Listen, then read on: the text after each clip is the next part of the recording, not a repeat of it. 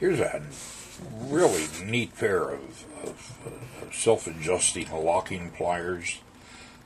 We all know what vice grips are, and they're a good tool and been around for years, but in order with a vice grips, in order to adjust the depth of the jaw or what it'll bite, you've got a gnarled knob on this end, and you got to screw it in or out or whatever it might be. With the lockjaw self-adjusting pliers, these are closed at this point, and I'm just going to pull on this, and that opens it. Now, what I mean by self-adjusting, we can take this piece of sheet metal, and it's gripped very, very firmly. Won't let loose until you clip this back part again. Releases it. Or I can use a small nut here on that and just do that, and it's locked and held firmly in place.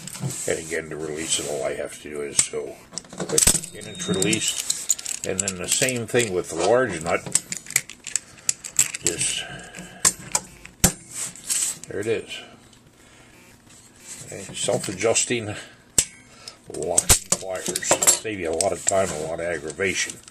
And this little screw here, you go in and out, will determine how heavy or how deeply this bites on material and how strongly it holds. But lockjaw, self-adjusting pliers. These are from Lawson Products Incorporated, and you can reach them through on the internet. You can find them at Lawson, Lawson products.com. That's Lawson, Lawson products.com. And you can, these pliers, by the way, will run you somewhere in the neighborhood of $23. An excellent tool, easy to adjust, one-handed adjustment. You don't have to go fighting with the knurled nut on the back of this, and this one that I showed you here just adjusts the spring tension on the pliers. It is really that easy. Here's another pretty neat tool that I found, or set of tools actually. They're Allen wrenches, hex head wrenches, except these have a ball on the end of them. You can see it in this illustration right here. They have a ball on the end of them so that you can take any one of these and insert it into a Allen head screw at an angle up to 25 degrees, so that when you get into some place where you're working close, like the illustration shows right here, you simply take the proper size Allen wrench, insert it at the no more than a 25 degree angle, and then you can put all the turning pressure on that you need to loosen the screw or cap screw, whatever it may be. These are available to you in most any hardware store or tool supply store, and I think you will find them, as I did, invaluable in your toolbox. This is a quick set cradle, and it's a tool that's used for learning the cylinder a new combination, or allowing the cylinder to learn a new combination when there's no user key available. You take one of these cylinders apart and you don't have the existing key combination because the key's been lost. You can insert the cylinder into the cradle, turn the cradle as it's shown in the instructions. And the instructions, by the way, are all the way around the band here on this thing. Very simple to use. When you turn it, you use the smart key, which is this little tool right here. Put it into the plug and feel it gets springy and whatnot, and then take your key, the key that you want to become your user key, insert it, turn it, and you're all done. Word of caution, if you're doing this, if you're working with one of these, and I think you should have one on your truck, when you insert the key to allow the cylinder to learn a new combination, make sure you seat the key all the way to the shoulder, otherwise it may learn the wrong combination. The quick set cradle, by the way, is available through your favorite distributor, and probably run you about $20 or so.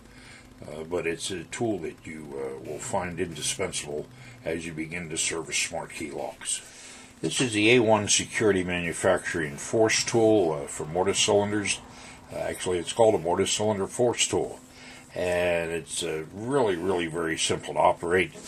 You take this is spring-loaded. This particular part of the lock or the tool is spring-loaded, and what you do is you get that in the keyway, push it down as far as it'll go, and then hit the tool with a hammer. Get that centered and lined up, and that'll leave the marks where you drill the holes that are going to accept these two posts here. And then once you drill the holes, you put this on, force it all the way in, and then take a wrench and just turn it and turn the mortise cylinder right out. Now you're going to damage the set screw, you may even damage the lock, but it is a way to get into a cylinder, or get a cylinder out to get into an aluminum style door, particularly if it's a high security cylinder and you have no alternatives. A1 Manufacturing mortise cylinder force tool.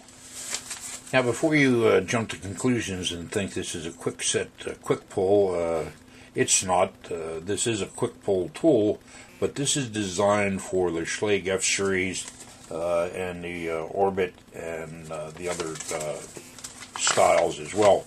Now, there's a couple of differences here. You'll notice that you've got a longer screw here, and you've got two reforming bushings. Sometimes when you use this quick pull tool to pull the F-Series cylinder out, the pulling pressure will slightly deform the face of the cylinder. That's not unusual, but it's easily fixed, because then you take this screw and you take this out, you take your pulling part of the tool out, put this screw in, and then you use either one of the bushings as necessary and reform the face of the cylinder. It's very easy, and it gives you another quick entry to the F-Series style knobs. And it, of course, is also made by A1 Security Manufacturing. And your local suppliers should have a lot of these in stock and be happy to sew you one or two. Here's a pretty neat little tool from Lockmasters that I found extremely useful when I'm reading wafer locks. This allows you to get into the keyway, lift the cylinders up, or the wafers up, and then you can look down in there and drop them one by one, and you can read the wafers. This is made by Lockmasters, and it's available through Lockmasters in their catalog. Here's another little tool that I like very well. This is from Major Manufacturing, and it's called their torque tool for quick-set smart keys. When you don't have a key, you can't get the cylinder out, you can use this tool to break the sidebar and open the lock. Just stick it in, turn it, and you got the thing open. There's two versions of this, and you want to check with your local supplier to find out which one you need, and you'll probably need both of them, because the newer version, the lock is out and it's coming down the pike for us to service as well.